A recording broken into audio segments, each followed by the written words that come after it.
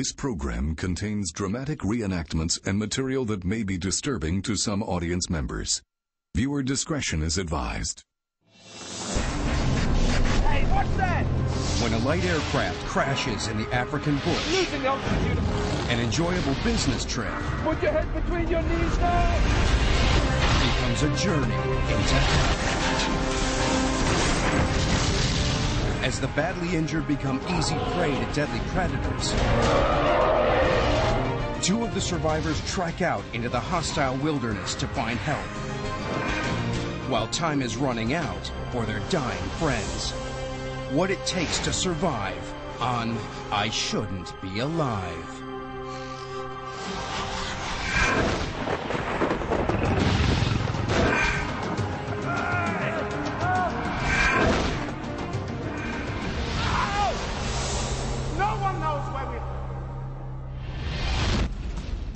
Botswana in southern Africa, a country dominated by the Kalahari Desert. It's one of the harshest and most remote regions on Earth.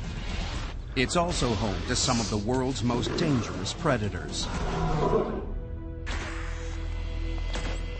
Carl du Plessis is executive director of a South African-based courier company. He's setting off on a promotional tour of Botswana. He's hoping to combine business with pleasure and has chartered a private plane for the job. I enjoy flying, so I don't often have an opportunity to just relax and enjoy the journey, so I was really looking forward to it. Carl's close friend and business partner, Neb Graurak, is also coming along. Originally from Serbia, Neb has lived in Botswana for more than 8 years. Joining them are their business colleagues, Mike Nikolic and his wife, Lynette. Ah, young lovers. Married for just 9 months, Mike is also from Serbia, and Lynette is Botswanan. Today, she's a little nervous. I was just feeling a bit uneasy. I thought to myself, Lynette, if you need to say anything, it should be now, because now your one foot is on the first step. But I couldn't get myself to express my feelings to anybody. It was all internal. This plane trip is going to change the lives of everyone on board.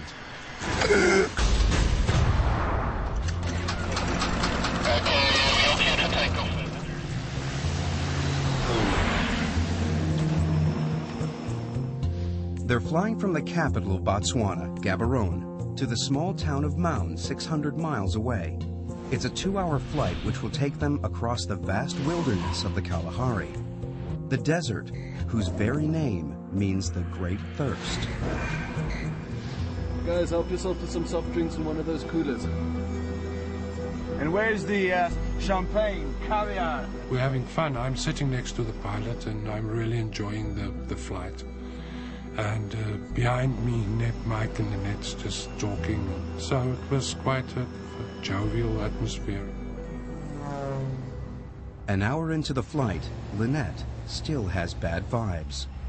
For some reason, I was becoming claustrophobic. I'm not enjoying my flight. I'm looking out and wondering and looking. Don't worry. You take a big plane back, huh? I had experience flying with the small planes, so nothing really that you could sense or see there are problems.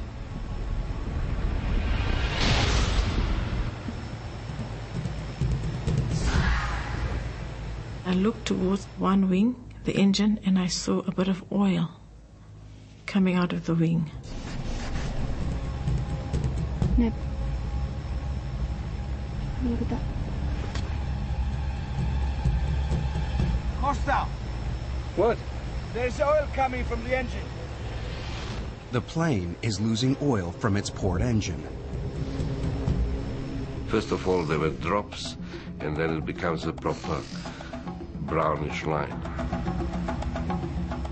Pilot Costa Marcandinatas tries to reassure the passengers. It's nothing serious. Just sit back, keep your safety belts on. Without oil, it's only a matter of minutes before the engine will overheat, seize up, and even catch fire. Costa has no choice. He must shut down the leaking engine. What's that? It's just a precaution. I had to shut off the port engine. It should be possible to fly on one engine, but the plane is losing altitude. Gaborone, we need to make a precautionary landing. Costa radios the control tower to get his coordinates so we can find a landing strip nearby. What are they saying? They can't pick us up on the radar. Just look for a landing strip. To land safely, this plane needs a landing strip of at least 3,500 feet of clear open ground. There's nothing out here. You've got to keep on flying. I'm losing altitude. I can't. Gaborone requesting our position. As the air traffic controllers are trying to find them on the radar, their only lifeline is cut off. Damn! Lost radio contact.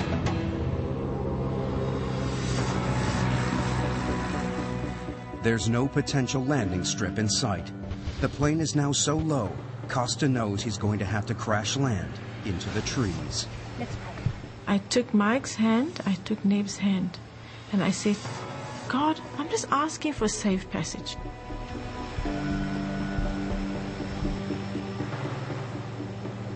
All I know that I have maybe a minute or a minute and a half to live, and I'm just worried about my children. I remember elephants running in a panic because of an aeroplane coming. I just saw the earth coming closer and closer and closer. I know that air crashes, you really don't survive. Put your head between your knees now!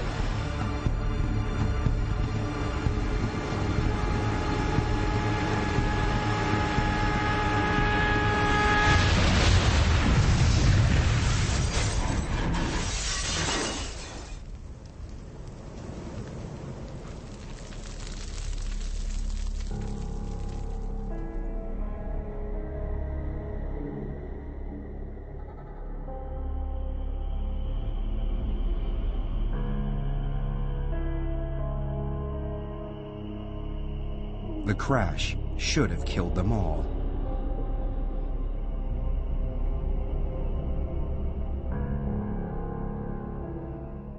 I'm still alive.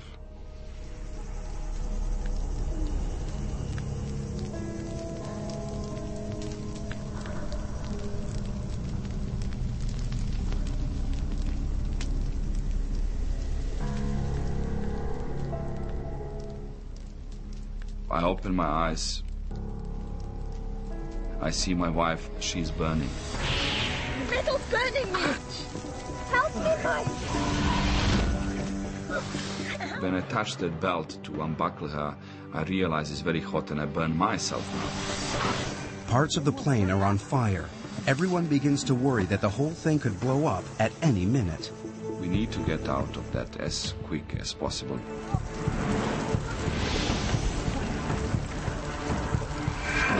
Your body is in a kind of state of shock. You try to get up and you just fall down. You guys okay? Guys, where's Neb?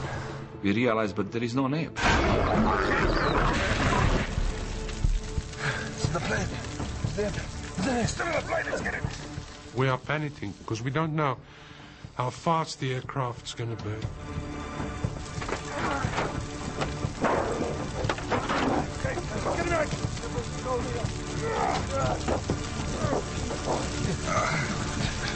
Is this going to be? I don't know. It's all tight.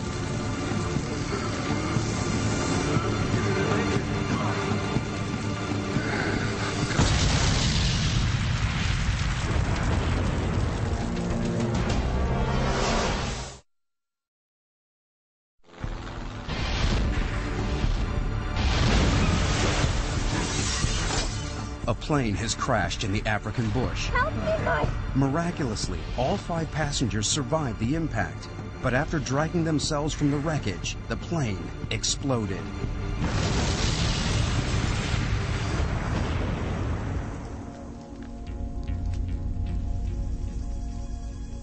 Within seconds, they have escaped death twice, but they are shocked and injured. There's lots of blood around. My nose was broken. Mike, Costa, and Carl's injuries are superficial, but Lynette and Ned's are more serious.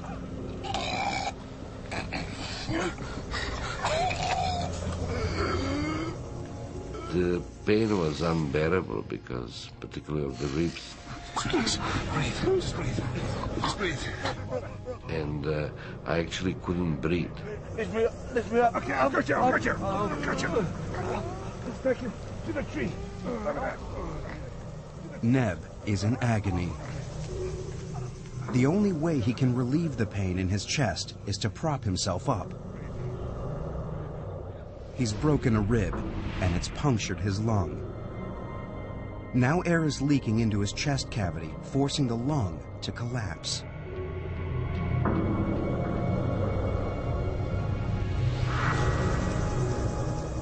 Lynette has also been badly injured in the crash.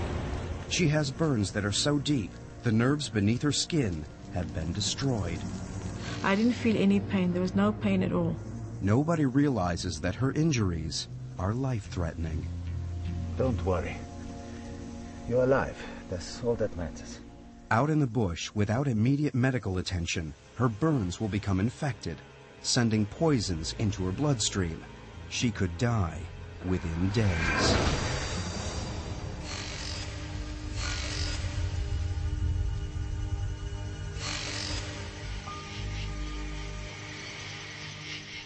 We're realizing now that it's getting dark, nobody can land. So we're getting used to the idea that we need to spend the night here. Mike, Costa, and Carl sift through the wreckage looking for anything that might help them survive a night in the bush. Anyone got matches? One of the first things they need to do is light a fire. It is a sample only. They've got some lighters, but they're all empty. And a fire is the only thing that will scare off predators at night. Oh, we've got to get the fire going and keep it going all night. Who knows what's crawling out there?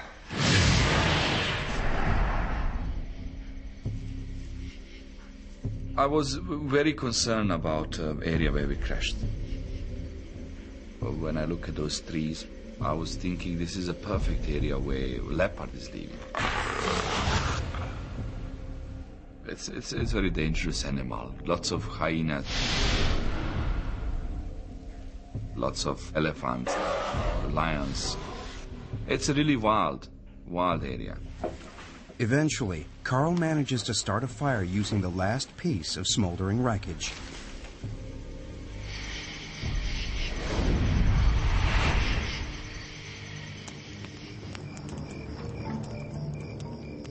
The 5 survivors prepare themselves for a terrifying night in the bush. They know it's a dangerous time. It's when hungry predators like lion, leopard, and hyena are out hunting, on the lookout for weak, vulnerable, or injured prey.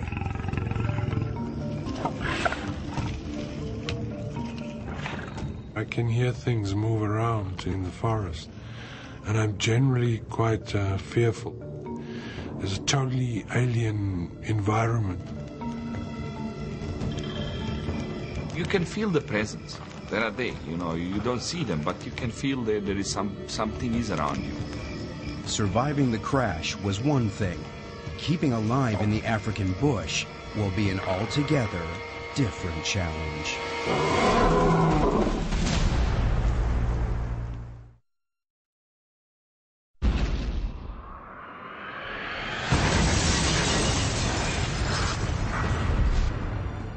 It's been 16 hours since a small plane crashed in the African bush. The 5 survivors have no food or water, and 2 of them are seriously injured.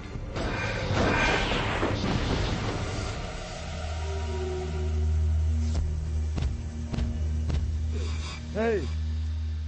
Despite the threat of animal attacks, they've made it through the night. Wake up! But the day brings the African bush's biggest killer. dehydration. The morning came and thirst. I wanted water. It was something I needed desperately. I'm so thirsty.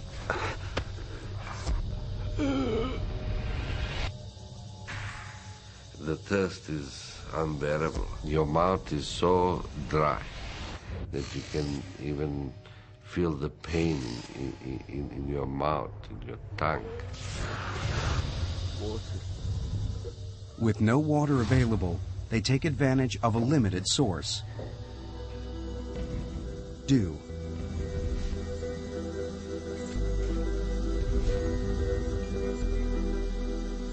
You get a little bit here and there, a couple drops, but it's not enough. In no time, the African sun evaporates their only source of water.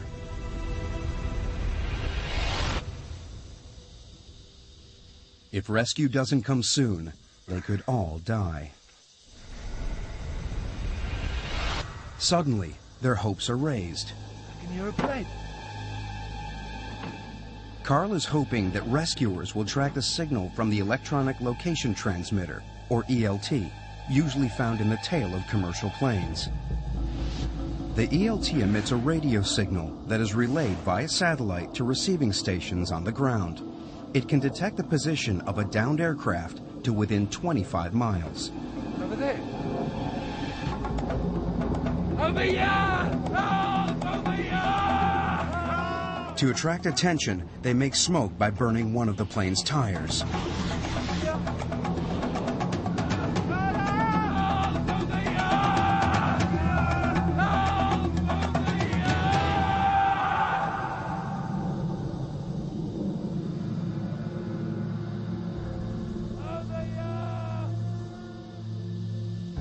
But it's not a rescue plane. We look up, it's very high, and it's clear that it's never going to see us. Carl can't understand why the emergency location transmitter hasn't brought rescue. You check if it's transmitting. ELTs are compulsory equipment in Botswana. You have transponder, right? It's not compulsory. Turns out this plane is registered in South Africa, where they're not. So now no one knows where we are. It'll make any search and rescue mission almost impossible in the expanse of the dense African bush. What goes through my mind is this absolute feeling of being stranded, of being just total desolation.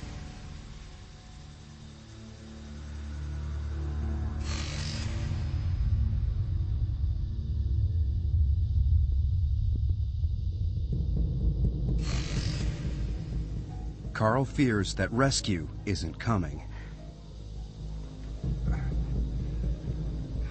Mike. What's up? He makes a momentous decision. We're gonna walk. Don't be crazy. I make a decision to go and look for assistance. I go with you. No. I'm not injured. I'll go. Be safer with the two of us. The decision to walk is not an easy decision to make, but it's the decision that I've made, so Costa and I set off. They leave Mike to cope alone with 2 injured crash victims, no food, and no water. It was very frightening because now I felt this is getting very serious. Carl and Costa think they must be about 150 kilometers, that's 90 miles south of the town of Maun. I think it's quite easy to walk 5 kilometers an hour. If I walk 8 hours a day, I can walk 40 kilometers a day. I can walk to Maun in 4 days. But it's a long shot. If they get lost in the bush, they could die, and then so will all the other survivors. As Carl and Costa leave the crash site, the temperature in the bush rises to over 100 degrees. Mike, Lynette, and Neb have had virtually nothing to drink for over 20 hours. And to make matters worse, the impact of the crash has damaged Lynette's spine. She can barely move. Her burnt arm is deteriorating rapidly, and she is desperate for water. My throat is burning. I don't have energy. I mean, it's like completely dry. From my throat right into my tummy, it's dry, and it just needs some sort of moisture, water. Lynette is dehydrating more quickly than the others because of the third-degree burns on her arm and her upper body. The outer layers of the skin that protect the body against fluid loss have been burned away, and water is evaporating from the exposed tissue. Her condition is now critical. Her only chance is that Carl and Costa can get help, but as they continue walking through the bush, it becomes increasingly impenetrable. Walking through the bush is turning out to be extremely difficult. You have thorns sticking into your clothes all the time. They're barely making any progress. Costa, over here, quick! But then they get a break. It's a track. They found an elephant path. The bush is crisscrossed by hundreds of these paths made by elephants treading down the foliage and knocking away the trees. And it could lead them to water. You know, the elephant walks from waterhole to waterhole, week in, week out, year in, year out, decade in, decade out. So it's a proper path. It's easy to walk. The elephant path gives Carl and Costa a clear route to follow, but it also increases their chances of meeting up with the animal that kills more people than any other in the African bush.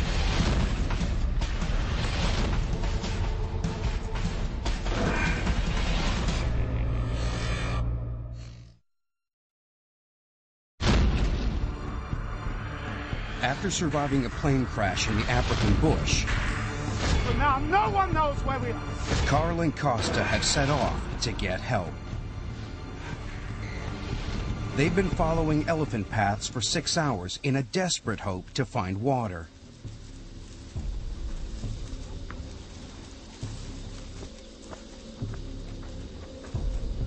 Costa, look. At last, they stumble across a watering hole.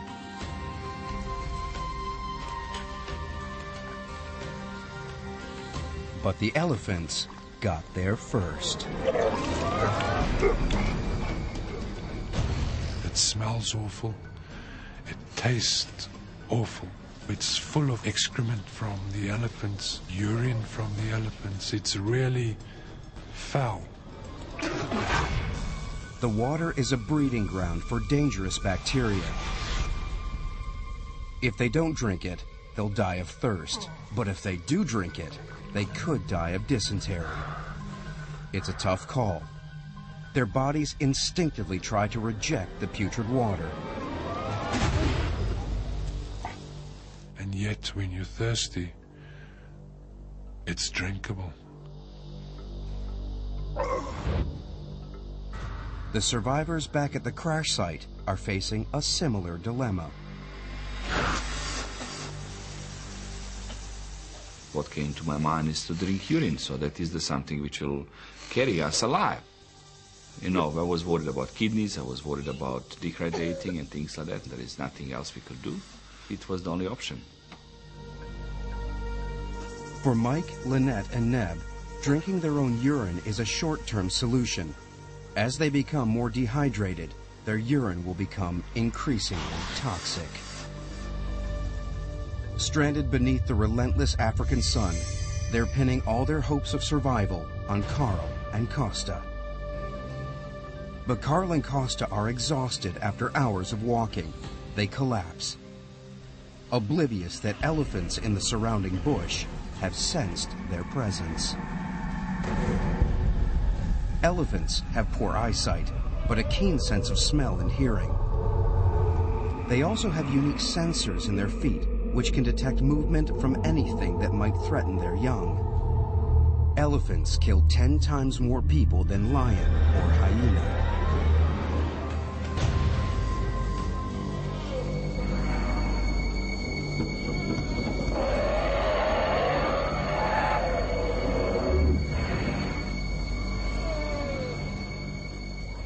Costa knows that in this situation, the best thing is to remain still. Don't move. Don't move. It is absolutely petrifying.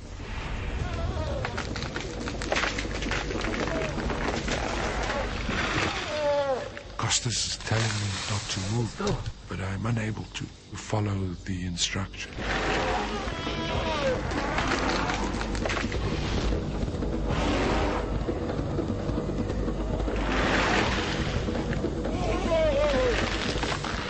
Eventually, even Costa can't take it anymore and runs for his life.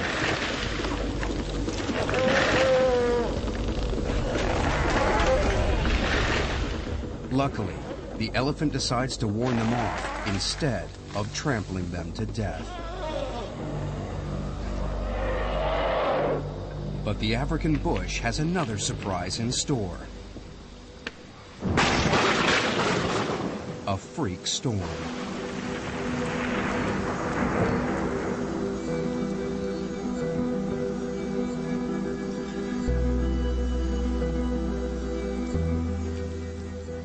The rain is a welcome relief, but Mike is struggling to collect it.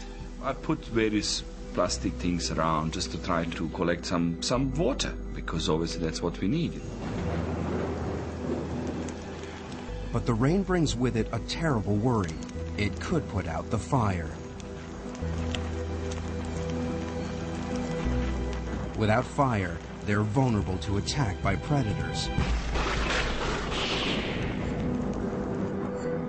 I put something over the fire from aeroplane just to protect direct water coming into the fire. Unfortunately, before any water can be collected, the rain stops. The survivors are left as parched as if the rain had never happened. Being wet and still be very thirsty, it's horrible.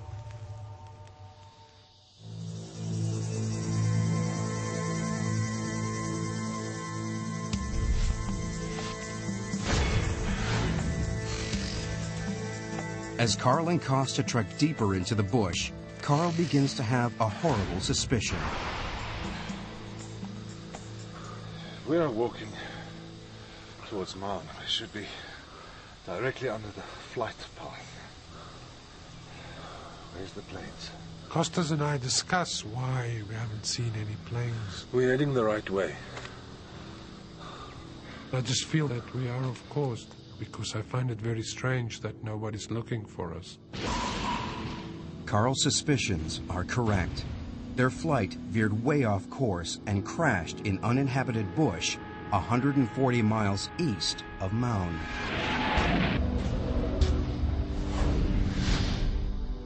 That's why there are no rescuers searching anywhere near the crash site.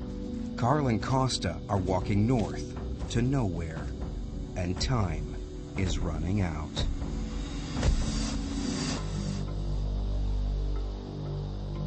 Things are getting worse and worse. Lynette is now getting more seriously sick. Sometimes she loses herself for 10-15 minutes, doesn't know what's happening. Neb is panicking, he wants to go now. Mike was trying to advise me not to go, but sometimes you have this fix in your brain, you want to do it. Mike is too exhausted to stop Neb wandering off into the wilderness.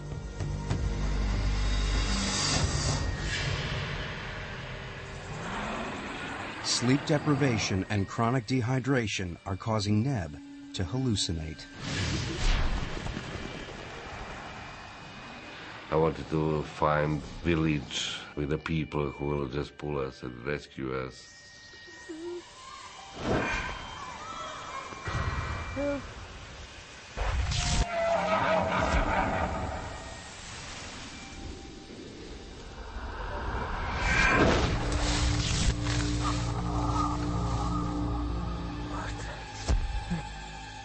You really believe and you really see something what is not there.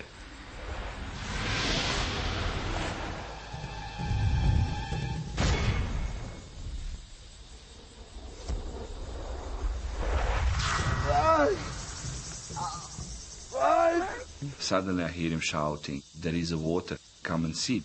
Well, obviously, after all stories which we went through, and I did not believe him straight away, there is a water. But this time, it really is water. They use their lighters as cups.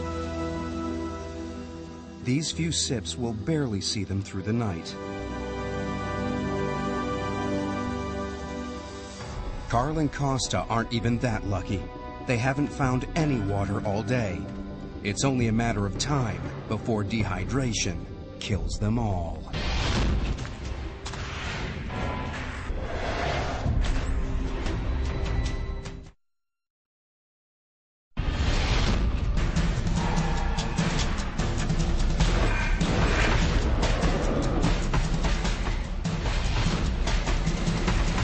As Carl and Costa struggle north to a town that isn't there, their friends at the crash site are losing their battle to stay alive in the bush. I woke up in the morning and I was aware that something was irritating my left hand. And I looked and I lifted up a little bit and I saw all these little wiggly things on my hand. And then I realized it was maggots.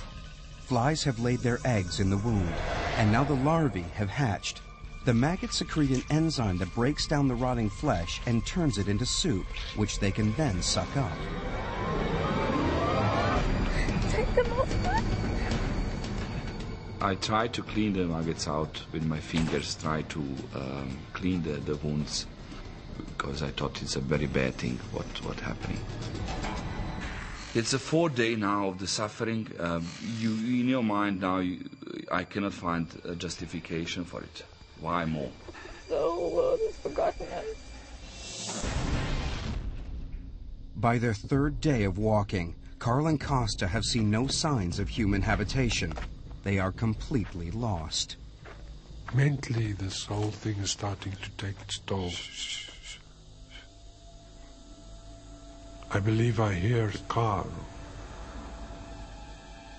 but I don't seem to get any closer to where the sound emanates from. I realized that it was my imagination. And I just wonder how I got myself into this mess.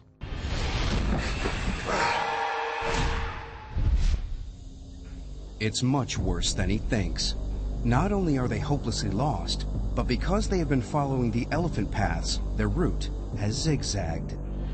They have walked 60 miles, but in fact, they've only traveled 20 miles from the crash site. And their bodies are spent. For Lynette and Neb, things are going from bad to worse, and Mike no longer has any energy to look after them. I sort of fell into depression that afternoon. I remember even crossed my mind to go and commit suicide, take my belt or hang myself on the tree, because, you know, you just wanted to end it.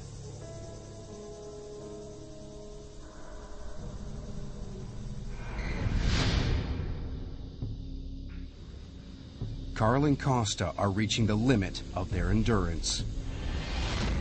My lips are dry, my inside of my mouth is dry. My whole body just cries out for water. At around 12, we approach this waterhole. I sort of go across the lip. There's no water. There's just no water. And I think that's when you can just sit down and cry. It was really getting down now, and you can't stop there, because you cannot stop until you find water or till it gets dark.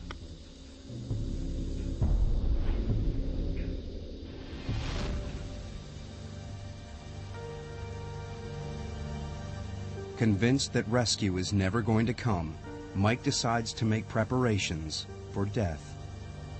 I turned down to Lynette and I said, look, things can go really bad. There is nobody coming for us. I think we need to do 1 or 2 things which will protect our families and things like that. I think should write our wills.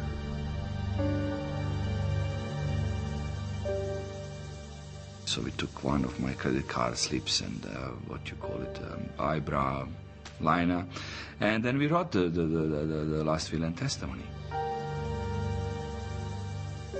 We actually initialed our signatures, just some indication that if somebody does find us, we were alive for a good number of days before the animals took us away. All 5 crash victims are now close to death.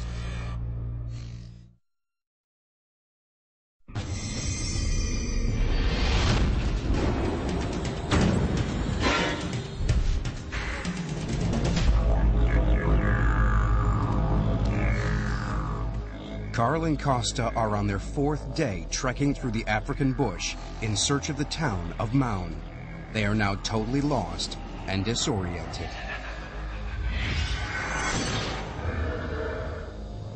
We see no signs of human habitation, so I feel that we might be way, way away from Maun, and I'm starting to doubt whether I took the right decision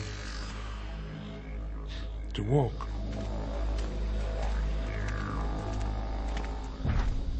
The path reaches the choice either to go left or right. Left or right? At this stage, I don't really think it really matters if we go left or right. What difference does it make? Left or right? Left or right? Left or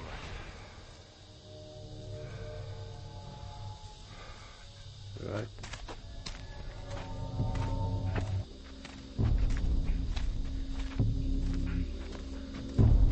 Costa's decision could mean the difference between life and death for the survivors at the crash site.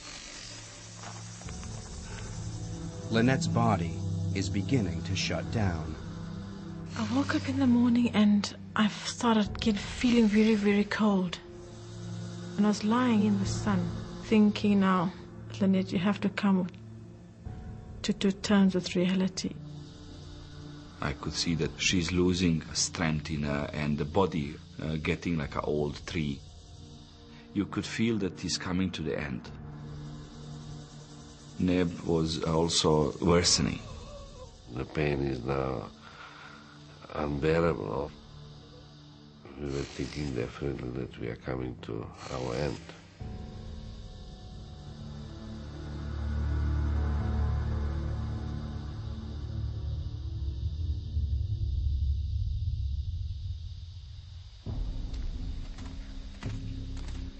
After 5 days in the African bush, Carl has lost all hope and no longer trusts his own judgment. As I walk along, I saw a straight line protruding from the trees. I immediately banished it from my brain, as I know there are no perfectly straight lines in nature, and I just don't feel like being disappointed again. I'm sure that I'm imagining.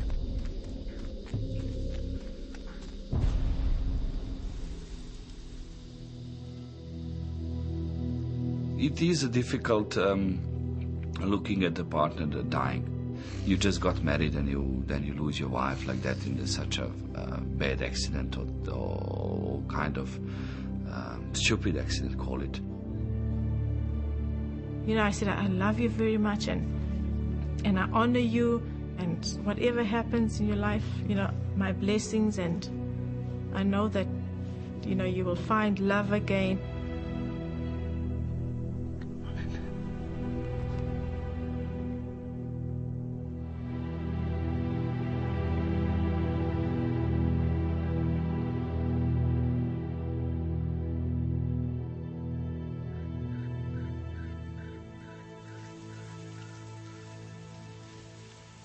We continued to walk, not daring to look at this line. But the line is no hallucination. It's the roof of a hunting lodge, the only building for over 30 miles.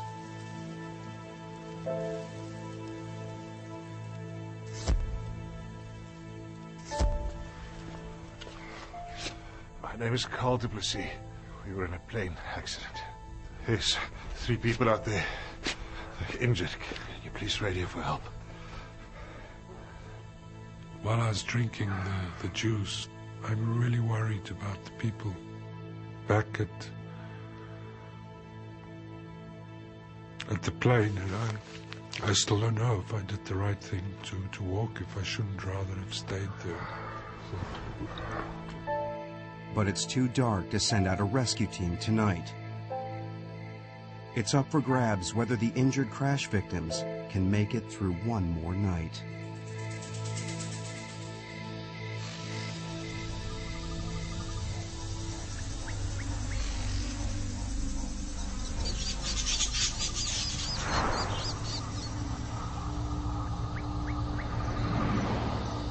I was start seeing the vultures coming around our crash site.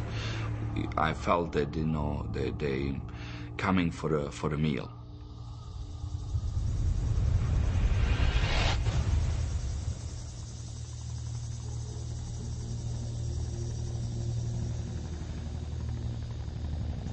Mike.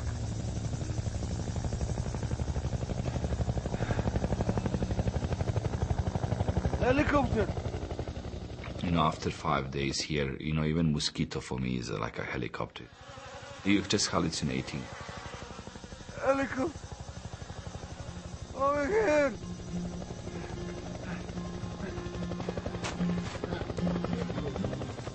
We need to make smoke. Put everything on the fire. Ah! Over here.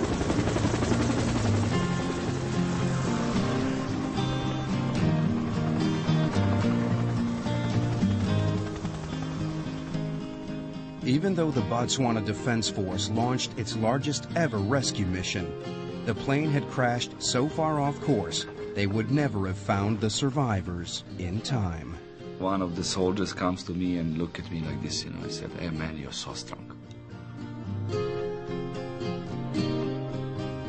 If Carl had not made the decision to walk, then all of them would have died in the African bush.